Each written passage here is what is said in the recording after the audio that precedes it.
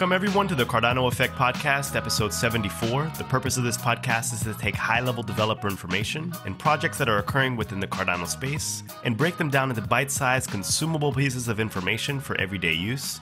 I'm your host, Philippe, and let's get this podcast started. Rick and myself are the hosts of the Cardano Effect, and we have a lot of guests, and we also have a very special guest who's joining us today. Rick will be announcing this guest very shortly. So I want to thank everyone for tuning into the Cardano Effect. And remember, if you're not subscribed, please consider hitting the subscribe button. We have a very important podcast to get out to you today, so we hope that you enjoy. I'd like to remind everyone that none of what we say on this podcast is financial advice. Remember, you are your best financial advisor, and if you don't think you are, you need to find someone who's qualified to do so. So without further ado, Rick, how are you doing this morning? What's going on? What's happening? Philippe, I'm doing great, thanks. I appreciate you asking. And I would like to give a shout out to the Cardano Foundation for sponsoring this podcast. We had 15 great months with IOHK as a sponsor, and we very much appreciate everything that they've done for us. And we now have the Cardano Foundation sponsoring the podcast. Thank you very much, Cardano Foundation. I would also like to remind viewers who are new to this podcast, the podcast is available on all audio streaming platforms. So if you're working out or driving in your car, you can just play it over your iPod, any type of streaming device that you have. We're available on all of them. And I would like to get on to our special guest. Mr. Jonathan Dunsmoor is with us today. He works in both law and blockchain. He's from Dunsmoor. Dunsmoor Law is his firm name. Jonathan, how are you doing today? Tell us a little bit about your firm. Where are you calling in from? How's it going? I'm wonderful, guys. Thank you for having me. I'm currently in South Carolina, but I'm based in Buffalo, New York. So the firm practices in the area of corporate and securities law, but given the rise of blockchain, we had a bunch of clients that started looking into ICOs as fundraising mechanisms, and we've kind of expanded from there to keep people out of trouble and advance the industry. So, Jonathan, we hear about this word security a lot in blockchain. It's a buzzword. Can you describe, in your attorney view, what is a security? There's a lot of debate as to what is a security, what isn't a security, isn't a security. What does this word mean? What does this word mean in the context of blockchain? In the context of blockchain, the holy grail of this stuff is the Howey test. Everybody knows that. Everybody still has to use it. It's from like 1943, but unfortunately, it is what we have. And so that's a four-part test. It's the investment of money in a common enterprise with the expectation of profit through the efforts or effects of a third party or promoter. And so you need all four to qualify as a security. And once you qualify as a security, you get to deal with the wonderful and lovely Securities and Exchange Commission. Okay. Okay. Yeah. And this is important for us to know in blockchain because you have there's not a lot of experience out there in the world in dealing with law and blockchain. This is like new frontier, new territory. Do you have some examples, like some real world examples of what you've been working on that you could tell us about? Yeah, we've handled everything from initial coin offerings that have gone awry to exchange listings that had some jurisdictional issues to simple regulatory issues from different states. So yeah, it's really dependent on what kind of pops up. Back in 2016, it was the wild west of crypto, and everybody was doing ICOs and raising all these monies, and it was just chaos, utter chaos. As we've progressed, we've started realizing that the SEC is cracking down on this stuff. The CFTC is taking a super aggressive approach and sending out subpoenas to everyone and their mother regarding what they believe is a derivative of Bitcoin. So any blockchain that is not Bitcoin, the CFTC believes is in their purview, meaning within their jurisdiction. And so if you're dealing with anything involving that anything outside of Bitcoin, you're probably going to at least hit the CFTC's whiteboard, and then they will determine whether they consider you a quote unquote threat and send you a subpoena and ask a bunch of questions about what you're doing. So it really kind of depends on what's going on and what you're building on, what level of government you hit. Wow. That's scary. That's scary for, I mean, a lot of companies that are probably getting that letter. It's not meant to be scary. The federal government still does work for you as much as, we are Americans and paying taxes and all those kind of good things. But it's still about education for those guys. They don't understand a lot of it. They still either call me or call other attorneys and say, hey, what is this? We don't understand this. And that's kind of the biggest component for most of the securities attorneys and blockchain attorneys in this space is the educational component for the regulators, both state and federal, because what we saw with the ICO boom was states believing that all of this stuff was bad. And Kyle, we're going to point to you. We had an incident in North Carolina where Kyle was using a mechanism that would not have been appropriate under federal and state law to raise funds for his Adoja project. We had a great relationship with the state of North Carolina once they called Kyle, and Kyle picked up and talked to him. Wasn't shy, wasn't bashful. We got involved and we helped mitigate those that situation. What was really hurtful, though, is the state of North Carolina had an opportunity to expand on their own crowdfunding laws that were on the books, and they didn't. They needed to change or add an exemption for digital securities to allow for what would have been legal ICOs back in, 2018, Kyle? And they didn't take that opportunity. Yeah, I think it was April of 18, if I recall correctly. We had a joint press release. The regulators were cool, but I guess it got shot down from the very, very top. The treasurer didn't want to sign off on it, guys. So that's why the educational component for me has been the forefront. I've literally gone around the world trying to speak on this stuff, trying to educate, like I said, different regulatory bodies, different state governments, because had Kyle been able to work with the state of North Carolina to get that up and running, that would have been a $2 million ICO, a legal ICO in 2018. That would have been non-accredited investors, so anybody could invest. It would have been limited to North Carolina, but there was an exception where if you created an LLC in North Carolina, you could invest. So it would have opened up this entire world. I think what you were really hitting on, John, was what we almost had with the state and what it would have done for Bitcoin in the industry in general.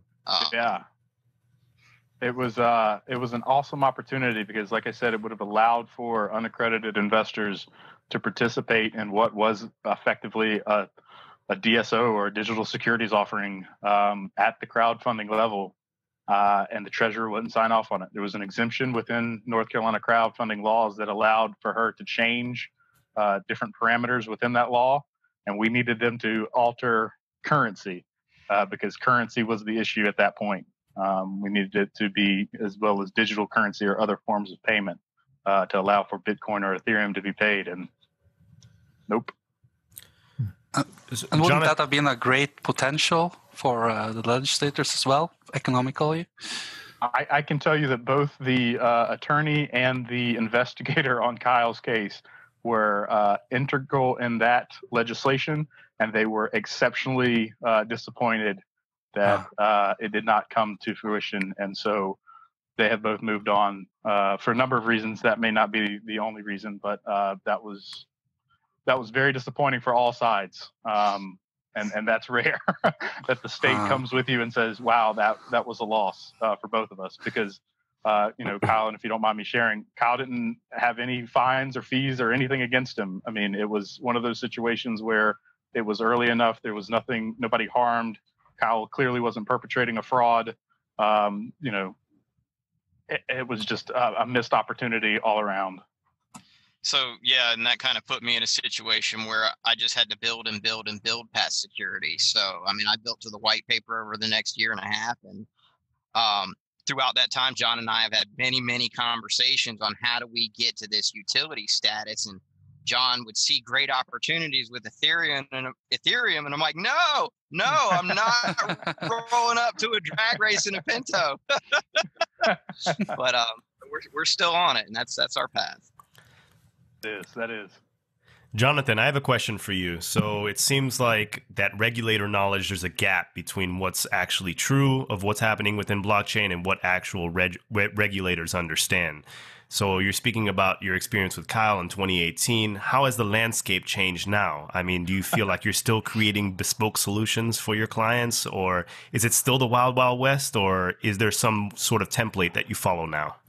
It's not the wild, wild west. Back in the day, my God, I mean, the amount of money being raised and looking at the SEC fines now, respectfully, Kyle, maybe we should have went with it if they didn't catch you. That's why I did it. I know. But, in all seriousness, guys, once again, this is not legal advice. I forgot to give that disclaimer. Philippe, your disclaimer was all financial.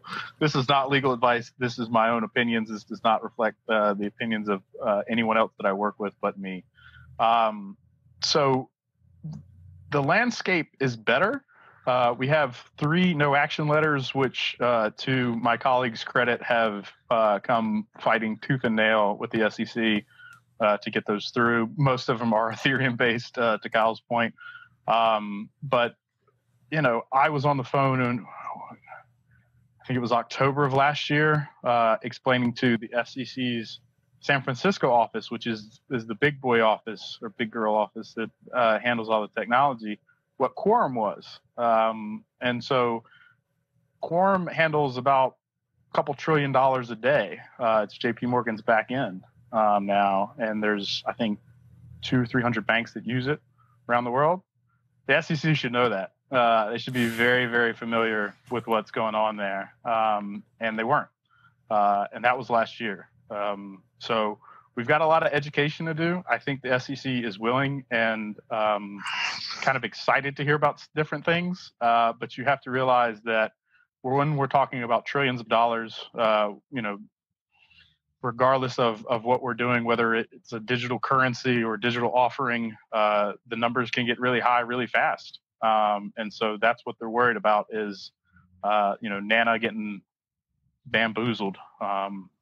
And we've seen it. We've all seen it. We've all invested in something that turned out to be a scam. We've all had, private keys that we've lost. Anybody who's been in this thing long enough, we realize that there's a lot of hurdles that need to be overcome. And, to Cardano's, tip in the hat, they've really kind of taken that work and looked at it from an 80,000 foot view of what are the problems? How do we scale this? How do we make this a functionable protocol for the masses? And it's tough. It's really, really tough because you want to be able to shut down a fraud as a digital security as soon as you see it. And I see it on the capital market side all the time.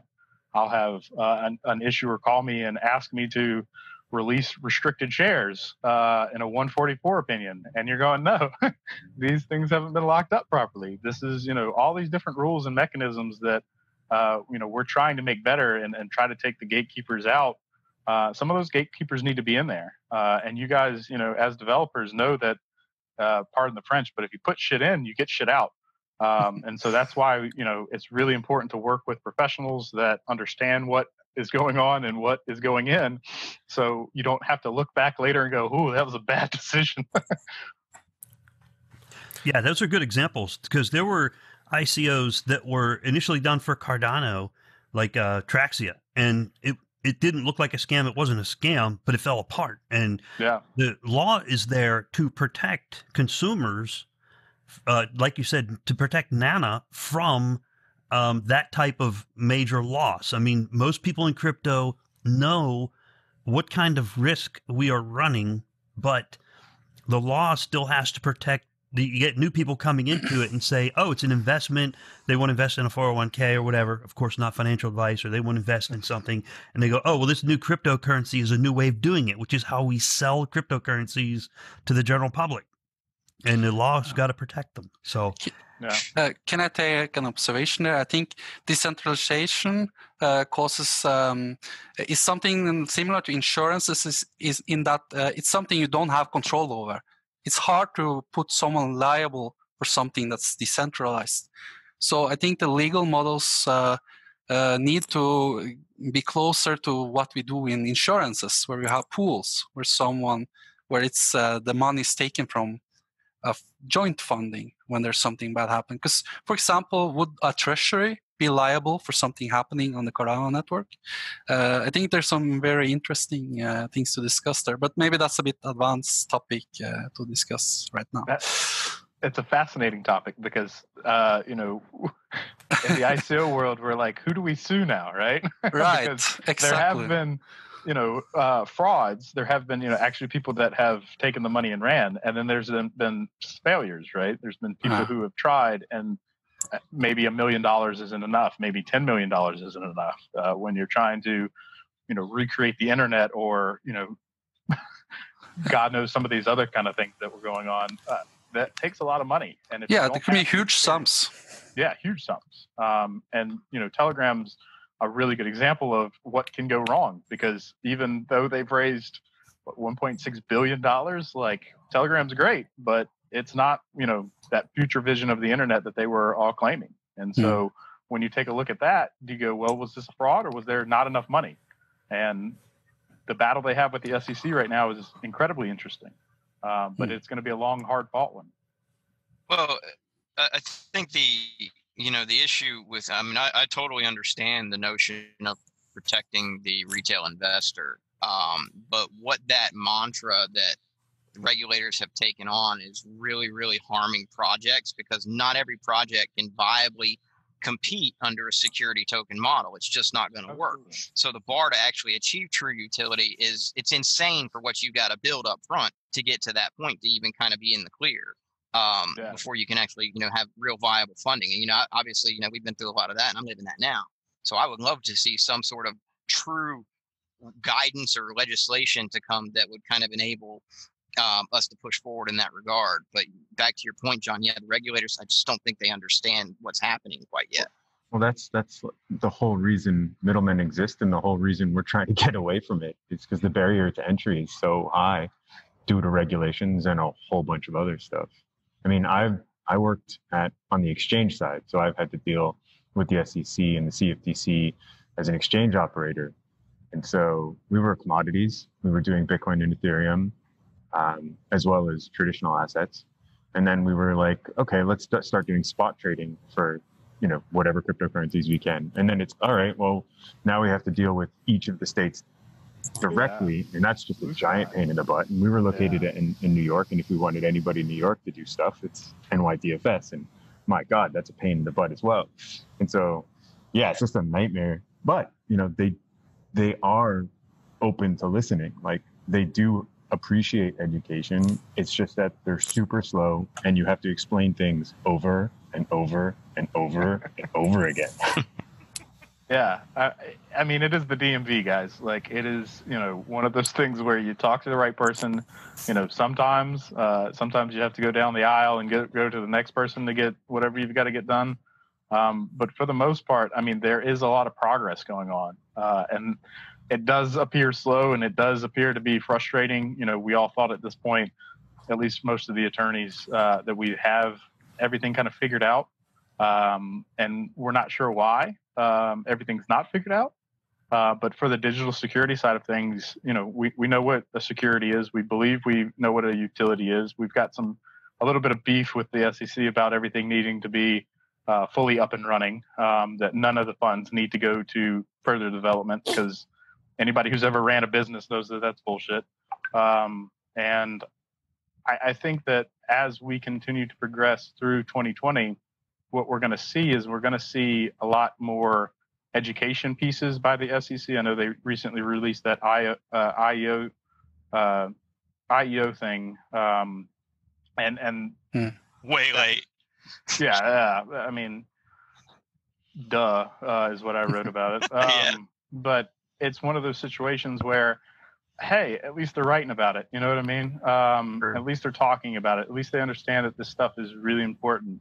And, moving forward, as we talk about fractionalization, as we talk about tokenization of assets, it's going to create Wall Street and the capital markets and DeFi and all of these other kind of derivative markets so much more money and so much more freedom if we do it the right way, and if we do it, kind of in this weird conglomeration of you guys developing, going to someone who understands this like God forbid, Silverbank or one of those guys, but going to someone who actually gets this stuff and moving forward with it at a rational and regulated level, because banks are powerful for a reason. They've got a lot of legislative power behind them, and they can do some really cool stuff. And whether you like it or not, we're trying to build next level banks. We're trying to build decentralized finance, and that's freaking tough, man. It is. And Jonathan, that touches on something that's important to me. People watching this podcast right now, what can they do to help move the ball down the field? Because the people watching the podcast are from all over planet Earth. You're specializing is basically in the United States. So people need to be aware of that. This is not legal advice, as we mentioned already, and it's educational only. But what can the average person do? Does writing their legislator help and say, hey, I support this blockchain project, and currently, like in the state of New York, the laws are relatively against blockchain. If the average person could just write their legislator, would that help educate them in the interest? I'm so glad you asked that, Rick. I'm working with a guy out of South Carolina right now called Dennis. He's the founder of Palmetto Chain. He has taken the most proactive approach of drafting the legislation, talking with the legislator, dealing with senators and even the governor's office, trying to push this stuff forward. He got a mention in emerging technology in the State of the State address by Henry McMaster. That is the pinnacle of really devotion. I mean, he's even holding a conference, the South Carolina Blockchain Conference in the end of mid-March that I'll be at. And that's the high end of what you can do. And now Dennis is fortunate enough that he's made good money, and he's really kind of developed out the ecosystem. For the average person who's just, the hobbyist who believes in this stuff, who doesn't necessarily have the resources that Dennis has, it's a matter of combining your talents with the talents of others. So if you have an attorney that's local, and we have attorneys all over the world that we work with, contact me and I'll point you in the right direction. But if you're dealing with like Kyle was, a specific regulatory issue, we tried to work with the state as much as we could. Granted, we were already in front of the state, so it made it much easier.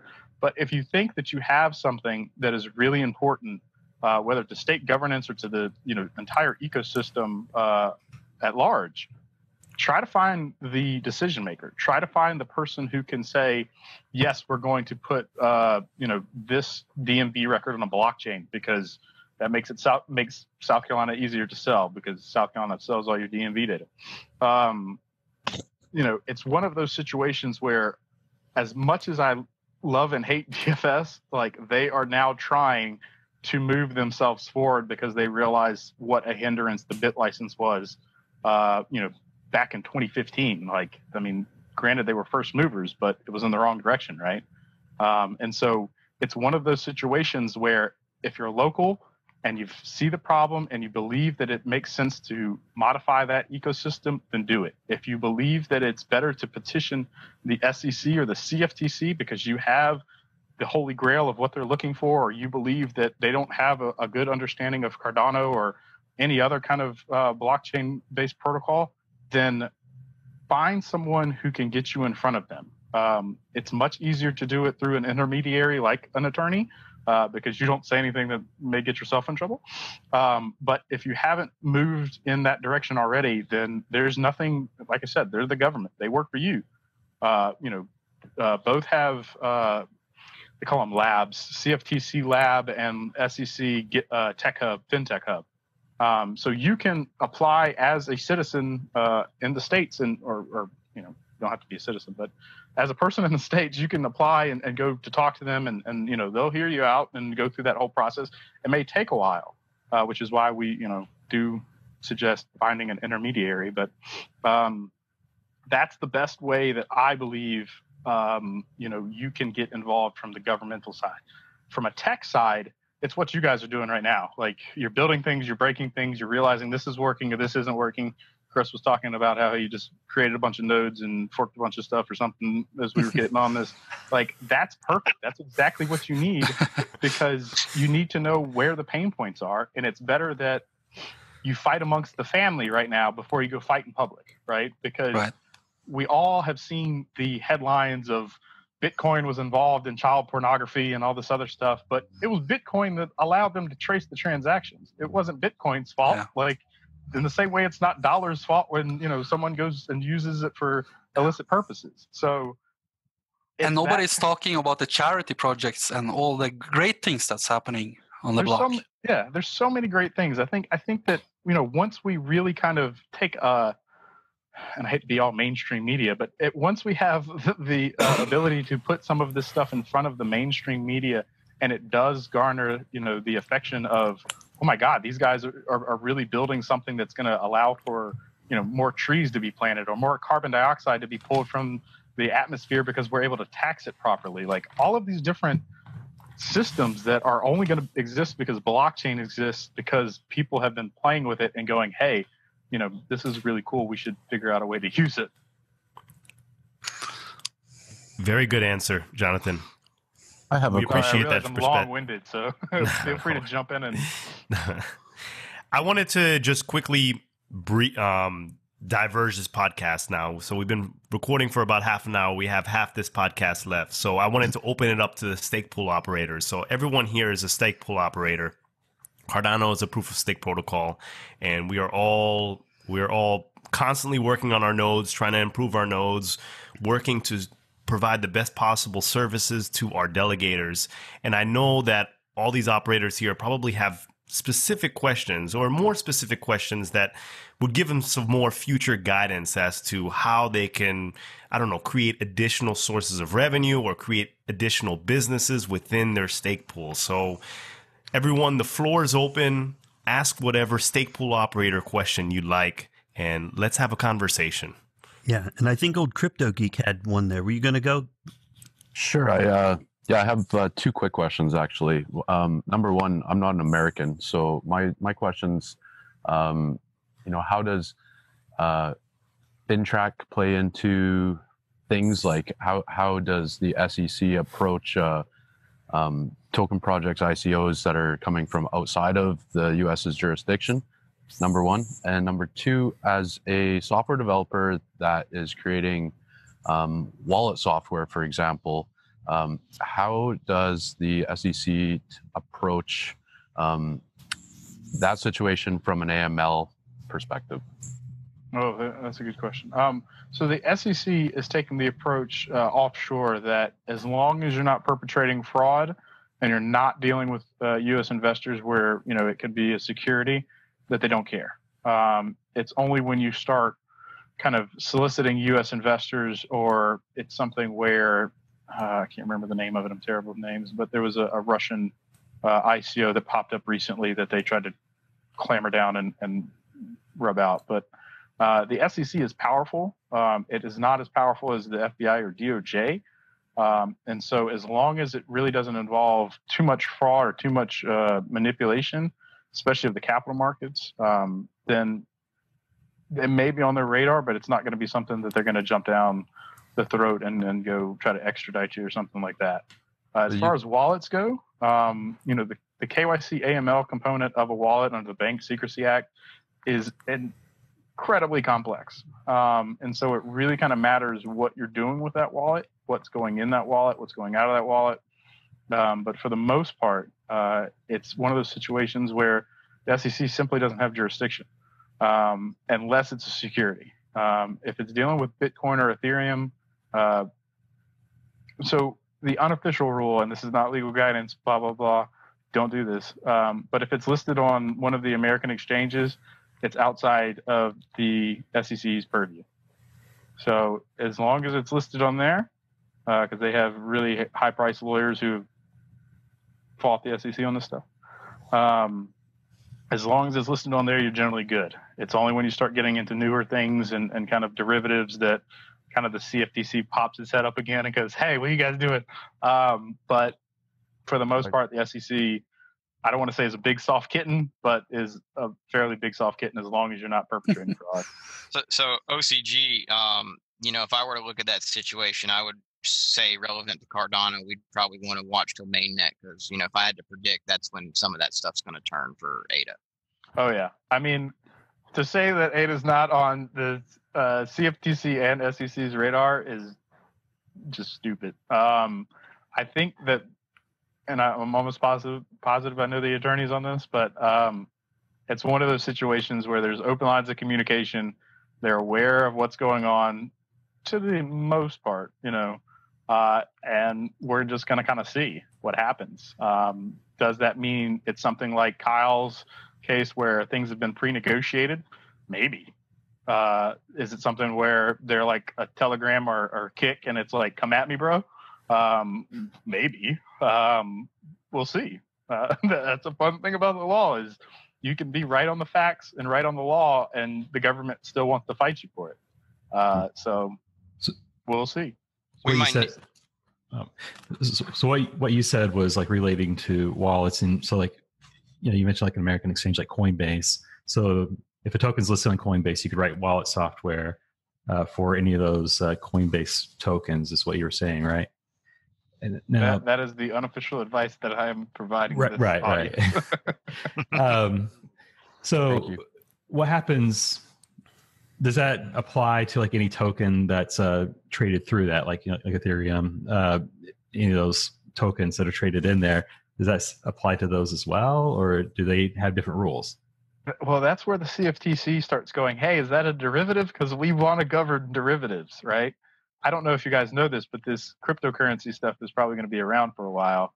And the CFTC is like, oh my God, we have an opportunity to be bigger than the SEC, right? Because like I said, anything that is a derivative of Bitcoin, right? That's the OG there, is technically within their purview. So there's like, I think 1,500 coins at this point listed on CoinMarketCap. So they care about CryptoKitties? Right. They even care about CryptoKitties because technically it's not movie tickets or whatever onions that are not within the Commodities and Exchange Act. So they want to expand their money, man. They want to expand their power and their influence. So you're saying that they're looking at every coin on CoinMarketCap as a derivative of Bitcoin? Yeah. Well, isn't it that Wow. it's whether or not it's a commodity or a security? And if it's a commodity, the CFTC governs it. If it's a security, the SEC. It is, but that's where the SEC and the CFTC are fighting each other. Yeah. But that's technically inaccurate. Oh, I mean, it's technically inaccurate, absolutely. But you can be. That's the weird thing about this stuff, guys, is you can, in theory, be both, right? Like Ethereum. Let's take the classic example. That was an ICO. I don't know if you guys remember that, but that was an ICO, right? And now the CFTC says, well, it's so decentralized, it acts as a commodity because all these people are building on top of it. So now you have both jurisdictions or both regulatory agencies up your butt. And then once Ethereum launches 2.0 and it's proof of stake, they might have to reevaluate it all over again. Oh, Yes. absolutely. I mean, proof of stake, guys. Everybody's going to want to bite at the apple, right? I mean, Treasury's going to look at this stuff, and the U.S. Treasury is going to look at this stuff and go, wait a second, you guys are banking now. Guess what? You're in my ball or my court. Come on, bring the ball. Mm. So that leads into another question then, as node operators generating coins, and what are the tax implications? What are the I'm not a tax attorney, so I have some really good tax people if you want to speak to them. But well, I mean, there's legal implications as well as tax implications, obviously. absolutely, the taxes on this stuff, guys, are absolutely ridiculous. There's been a new bill introduced at the Virtual Currency Act of 2020 or something that goes up to $200 in personal transactions, but it's not enough. I'd like to see $1,000, $2,000 limit for every transaction. I think that's when you start getting, the really kind of shady deals after that. to my understanding, as a pool operator, we're going to be taxed as income the moment the protocol pays us as pool operators, whatever the U.S. dollar value is of that. Other year, it's capital gains tax after the fact. That's my understanding. I'm not a tax attorney either, so if anybody has any other insight there. But John, on to that, relevant to pool operators, is there any way that this activity could be deemed a security? We kind of had a conversation about, given how the proof of stake protocol handles everything, delegators can delegate to a pool without a pool's permission. They can remove delegation to a pool without a pool's permission. There's no custodial activity going on behalf of the pool by the pool operators on behalf of the delegators. Can you maybe provide any insight how that's going to maybe affect the ecosystem? And obviously, this is all just your opinion. Yeah, no pressure. I mean, I wish I had a crystal ball, but I believe that the SEC and the CFTC are going to try to say, okay, how is this operating? Does this count as an investment in a common enterprise with the expectation of profit? Do the effects are efforts of a third party or promoter? Wouldn't delegation be more like giving somebody a proxy vote or something? Like, you have a bunch of. It would be, but your proxy votes are people who have that right to vote, and so just by owning ADA or owning whatever. Does that give you the right to vote? Is that right to vote a company-wide policy, or is it a delegation node policy, right? And so then you start running into. Well, you haven't. Go ahead. I was just going to say the delegators have an opportunity to choose their pool, and I'm not an attorney either, but a delegator has absolutely zero chance of losing data and delegating to a pool. So it's not really an investment. You're just maybe mitigating your upside. Well, so here's the thing. If I put in my ADA to your pool, am I able to put that ADA anywhere else? Yes. Yes, you can spend it. But after a lockup period. But after there's the lockup period, right? And so the ADA between epoch. The ADA can always be moved. But doesn't it take an epoch before you can change it? Right? That's moving between pools. Yeah, that's moving between pools. But you can spend your ADA, boom, just like that. If you've got it delegated to a pool, I could spend it all and buy a car. Nobody's involved. The transaction settles just as fast. So then it becomes this question of whether that was an investment, right? Yeah. And that's the answer we don't know. Because if I'm able to put my ADA in your pool and vote on whatever I want, right? Whatever, proxy vote you have, and then spend it. How does that look from a CFTC point of view? How does that look from an SEC point of view? I bet the investment just to when clarify, you bought it. can I clarify a technical matter for a moment, please? Yeah. Currently, by delegating to a pool, the only vote you really have is whether or not you get returns based on that pool's percent.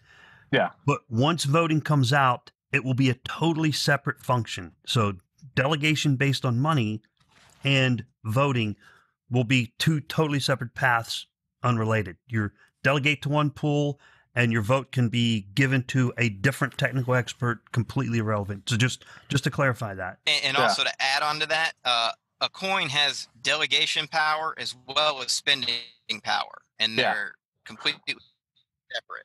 Yeah, well, but like I said, that's where you start balancing the line of, is this a commodity and a security at the same time, right? Because I have voting power, but then I also have spending power.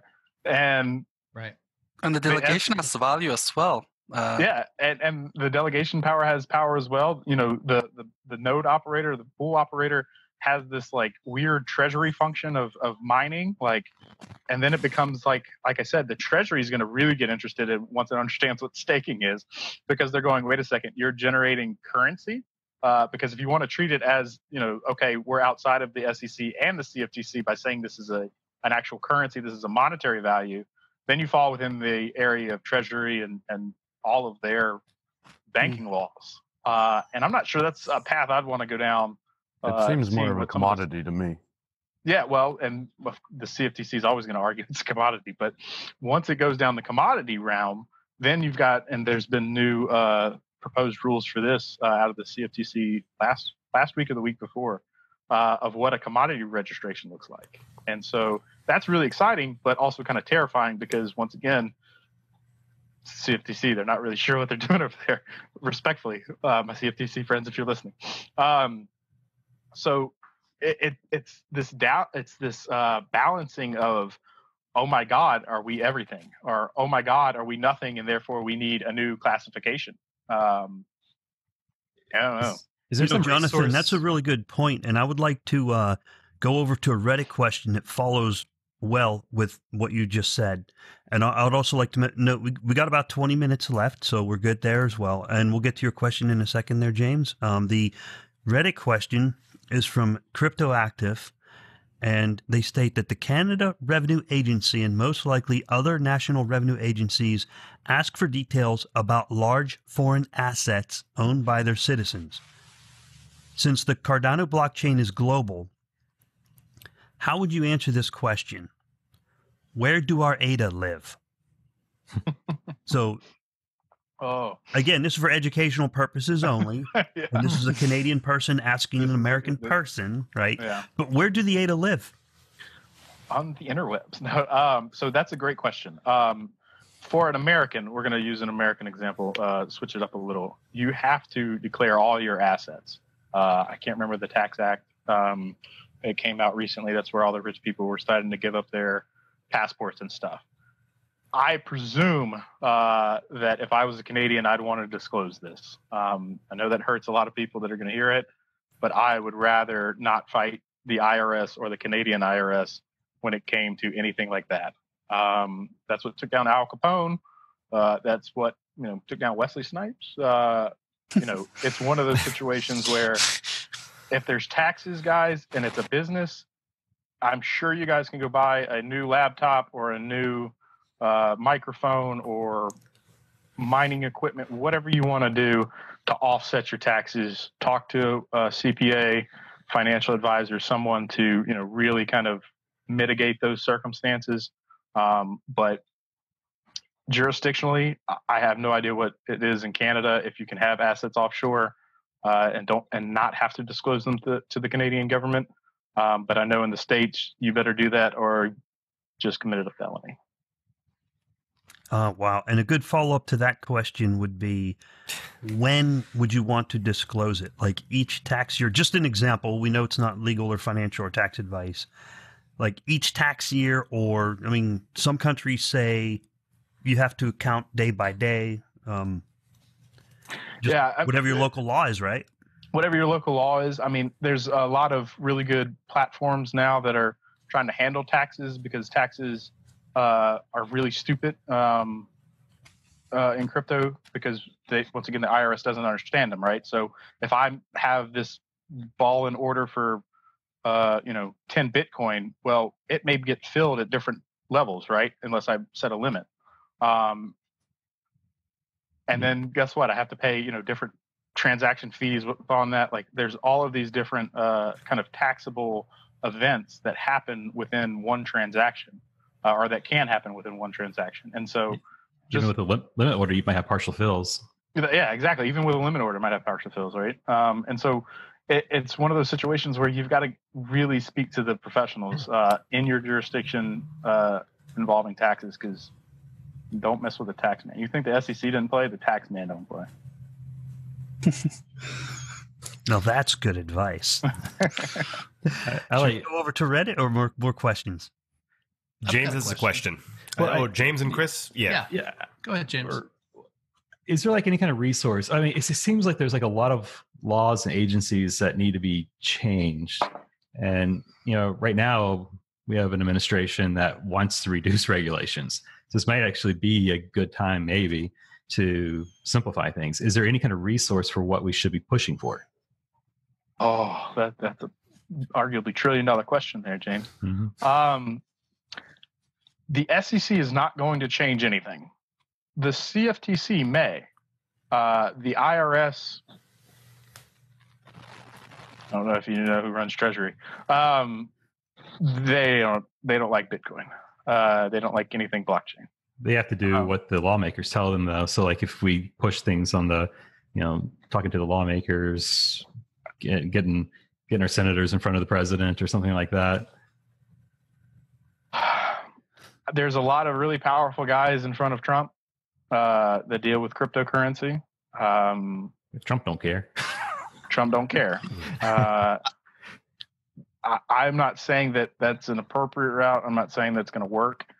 I know that the lack of enforcement, the lack of aggressive enforcement, I guess we would say, under this administration has been because people have been bending his ear. Can we get like a law change? Like anything, like any kind of resource that we know that we push in this direction, it'll have a positive effect. Yeah, because I wish I could point to a specific one. Like I really wish I could, hammer out what is a utility that's outside of a commodity for the CFTC, but there's no way. You know what I mean? Like that pushing that through would literally be an act of Congress, right? And I'm not saying that's what needs to happen, but given the political climate, it's an election year. I don't think anything major is going to happen unless it's on kind of the Republicans' agenda, quite frankly. Yeah, I think it's going to come from a global project or projects that are just too big and too disruptive that we're going to have to look at it as from the U.S. perspective to maintain economic relevance. That's just my opinion. Exactly. I mean, look, with all due respect to Caitlin and all the folks up in Bob up in Wyoming, like Wyoming's trying to be the new Delaware, but like, guys, how many of you have incorporated in Wyoming? No. Not me. None? No. See?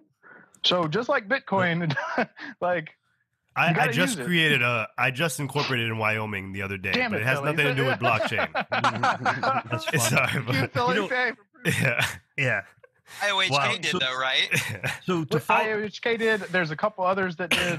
My friend Anessa's doing the first DSO out of there. Like, I think they're doing great work, but it's one of those situations where unless people use it, like, the stuff that Dennis is doing in front of the legislative bodies in South Carolina is really great because he's got plans to use it, right? He's got, okay, now that that's passed, guess what I can do, right? And, to James's point, if you really want to get something done within your local jurisdiction, now's the time to try to do it. Like, start now because it may take longer than you think. But, globally or nationally, it's going to be something where America's interests aren't, being aligned. You saw how quickly everybody started giving a damn after Libra popped up. You started realizing that, hey, maybe we need to look into some type of global currency. It's one of those situations where it's the outside influences that really kind of determine political movement. And you've got to really kind of find the sweet spot. If you're Kyle, like I said, the North Carolina didn't give a damn about us. South Carolina is trying to give a damn, but that's because they've got somebody who's really pushing hard. New York is slowly starting to give a damn. We're working with DFS to try to make sure that they don't go down the wrong path again and wipe out the city of New York from blockchain, and Buffalo, respectfully. But those kind of initiatives are really self-led. They're not something where the government's going to call you and be like, "Hey guys, have you heard of Bitcoin? What's this stuff?" Doesn't happen. You gotta be really proactive.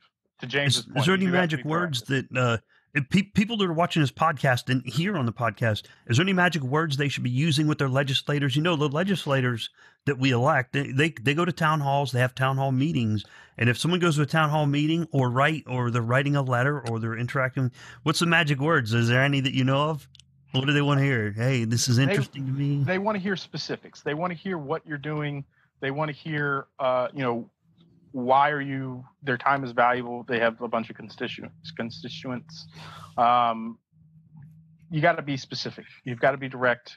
This is what we want to do. This is what we want to talk to you about. Have a plan, have a protocol, have something you want to accomplish. If you don't, you end up kind of just sitting there. It's wasting their time and falling on deaf ears. Well, I like maintaining relevance. Yeah, or worse, like I said, you get something done and nobody cares. Nobody's rallying behind you going, "Oh my God, this is the greatest thing since sliced bread," because it's not necessary. It's not needed. It's not. It's not an invention. It's an innovation of something that doesn't users. Matter. Yeah, I mean, need users. You got to have actual participation, and preferably a group. Like, no offense to anyone here or anyone that's listening, but if it's a one-man band, it's really tough to get stuff done, or one-woman band. Like, it is very tough. So if you've got a group of people within your local jurisdiction, or, you know, within an international jurisdiction who really want to push something against, you know, the EU body, or, you know, the American body, or South African nations, or the Europe, MENA, the region, or the South Africans and the Nigerian kind of alliance, like, all of those guys are really working hard because they understand what this stuff can bring and what kind of you know, problems it can solve. And that's why, you know, you see this kind of really rapid movement. So, like I said, it is a movement. You've got to get enough people behind you to really make it move. Wow, excellent. All right, we're coming up. We've got about 10 minutes left here, and I wanted to touch on another Reddit question. This was from one of our popular pool operator attendees, Old Pasink. And Old Pasink asked, with the SEC scrutinizing cryptocurrencies so closely, do you think it's wise for pool operators to use terms like yield, return on investment, and gains, especially since the SEC has not ruled on the status of many cryptocurrencies, including Cardano, and that most pool operators are not financial advisors? So yields, returns, gains, are some of these words going to get us in trouble? I think so. And I've always advised that. Yeah. I mean, I've written utility token opinions, and we remove all that kind of shit. Pardon the French, but I get to cuss because if you misinterpret me, we both go to jail, kind of thing. But yeah, it's one of those situations where ROIs, investments, gains, maybe, you know, try to be creative. Yeah. Rewards. Rewards, you know. And here's away with the investment terms. Yeah. Here's a very specific example that people have asked me. Now, this is for education only, not legal, but I've had people say, hey, if I stick with your pool, are you going to give me a reduced rate? Is there a longevity return? And my initial thought was, wow, that's a good idea, but that only works on the playground in elementary school. In the real world, there's a lot of legal implications to doing something like that. I don't know. A rewards program. Yeah. I These mean, pool operators are not Samsung and Apple. These pool operators are average Joe, Bob, Billy, Bob, right? Yeah. They don't have corporate lawyers. No. And quite frankly, nor should you at this point. Like, it's not something where I think you need it. I think you need to be aware of it. I think you need to be aware of the ecosystem as a whole, because first person they're going to go after are the bigger guys, right? Within the pools. That being said, I think you stay away from these terms. I think you do reward loyalty.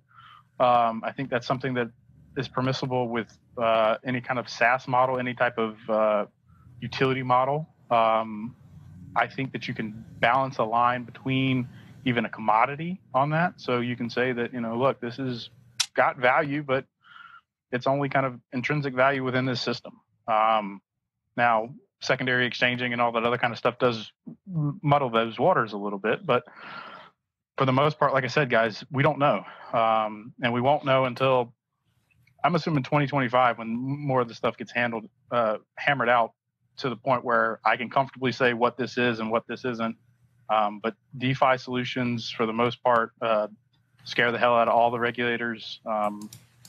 It is what it is. Well, hey, John, I'm sorry. I just want to ask a real quick question on this to follow up. Would you think it's acceptable to use the term ROI in the scope of looking backwards? Pool A produced this ROI this epoch, and it's a mathematical fact. Would that be acceptable? What does the I stand for? Yeah, I mean, one of the biggest reasons that finance is so tough is they like inventing their own terms. ROS. I really encourage you guys to invent your own terms. Okay. I think it'll make life a lot easier in the long run. All right, define our own terms. Let's use ROS, return on staking. don't use anything that the capital markets use. If you Google it and it's on Investopedia, change it. So we can't just come up with a different definition for ROI. It's got to actually. I wouldn't go down that. I wouldn't go down that. This isn't murder. This is, hugging someone until they don't breathe anymore. At least we have Papa Carp. We can say, hey, can you hook us up on Pool Tool and change a little bit of those acronyms around? Yeah, I mean, that way everybody knows what they're looking at. Like I said, this isn't legal advice. This is not something that you should bank on, pun intended. But I would definitely not use investment-related terms, especially in the capital markets, or anything related to commodities or anything like that. I know that's not something that has an Investopedia kind of definition, but it's fantastic advice. Yeah, thank you. We're just asking to get the microscope on us by using hey, investment, invest in my pool. Oh, invest, okay. Yeah. Let's go take a look at that guy. Right. I mean, yeah. And you're right. They'll go after the biggest ones first because it's like, okay, let's see what happens. Let's hit that guy and find out what happens on the big one. They won't go after the little ones. 1%. Well, they will eventually if they 1%. Well, I might ask people to stake with me. I mean, I'm just stake is fine. Yeah. Yeah. Return on staking. That's what we'll do. That's what I'm going to do. I like that. And it's not like I'm giving them the coins. They're giving themselves the coins. They're self-generating. So, a different term would be a good thing to do. Because if I invest in a company, then the money is coming back, via stocks or whatever it is. The money's coming back from them through some vehicle. But when it comes to staking, it's not. It's just the Ouroboros god is magically making it appear. Well, and I don't give it to anyone. It just appears out of nowhere. How does this, because this is very similar to mining in a pool, right? Classic Bitcoin mining or Ethereum mining as a pool, right? Yeah. So how do they treat that situation? It depends on what you're mining, right? If it's Bitcoin, then it technically falls under this weird digital currency. You have to be taxed as this property stuff. If it's within this like mining as a utility, then it falls under this weird, it has to be like pocket full of quarters, for example, is one of the no action letters. They're only allowed to present this number of quarters available for buying and selling. Like it's not a burnable rate or anything like that. So mining is one of those examples of it depends on how it's used. If it's used as a security, right? Like if you give me, let's say we have a reverse split, right? You give me your shares and then I, reverse split them into new shares. That's still a security. That still falls within, the Exchange and Securities and Exchange Act. So it's one of those situations where just because you call it mining, you've got to look deeper into what it actually is. Does that make sense? Yes. I mean, mining to me is almost, it's like you said, SaaS almost, right? You're doing physical work, computational work to support the network security. So, I mean, I understand this is very gray, obviously. Yeah. I mean, mining is one of those situations where,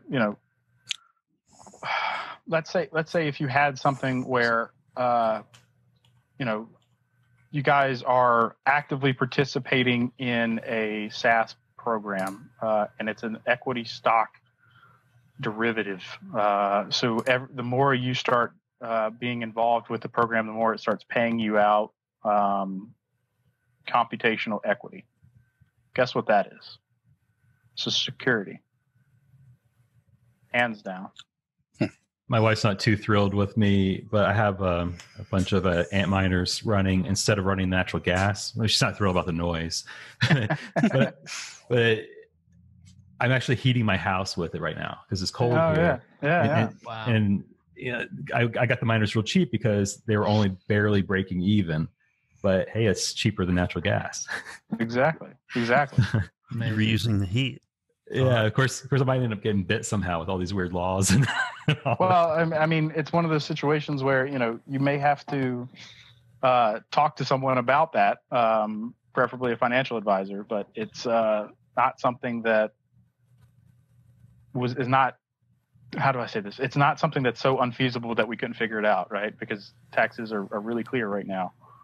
It's only when we start dealing with commodities and exchanges and securities that are all wrapped in one where we go, well, we don't want to tax you 7 times, or we don't want to, deal with this kind of regulation versus this regulation, and is this unregistered? That's where things get really crazy. So mining in and of itself is fairly carved out, taxes, commodities, and securities wise. We just have to take a deeper look. Thanks, Jonathan, for your great insight. I think Chris has a question. Let's get to Chris's question. We're wrapping it up. We have a few minutes left. So, Chris, do you have a question for Jonathan? I do. Jonathan, I've been exploring the possibilities for incentives for delegators. You've talked a lot about the potential pitfalls of that, but if I offer cash incentives, so not cryptocurrency, would that still fall under a security? I don't know. My biggest fear for you would be of what do those incentives look like? Are they paid out? How do I say this? Proportionally per work. So Kyle and I are doing the same work. Do we get the same amount of money, or does someone hit a block and then get a bunch of money? It's a good question. My initial thought was like for every million, just say you have to have 1 million ADA to stake to qualify for incentives, and then you get $20 a day for every day that you do that, or something like that. So the difference is I'm paying them a one-time fee, per day. And it's not explicitly tied to rewards. Exactly. Yeah. So performance it's irrelevant. Performance is irrelevant. I think you're clear. Okay. But then when you start, I want to go down to terrifying road.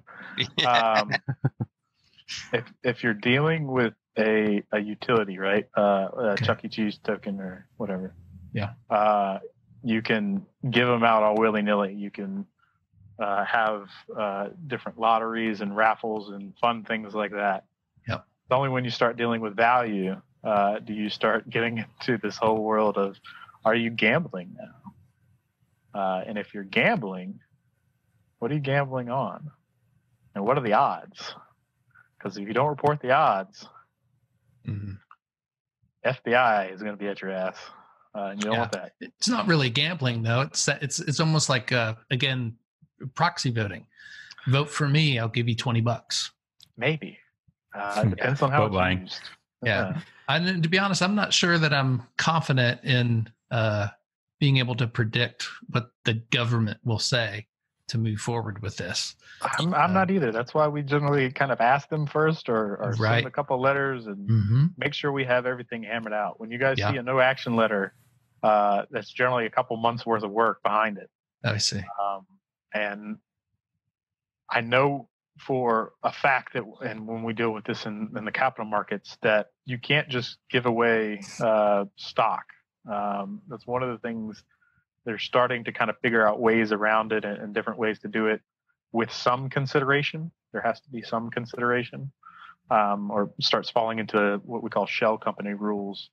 And so, airdrops and, decentralized kind of finance like this, where, okay, now that you've staked, you can start earning equity in the company or equity in the pool or all these other kind of incentives. And you're going, now we're crossing 3 lanes of traffic at once. Let me see which one we need to take first.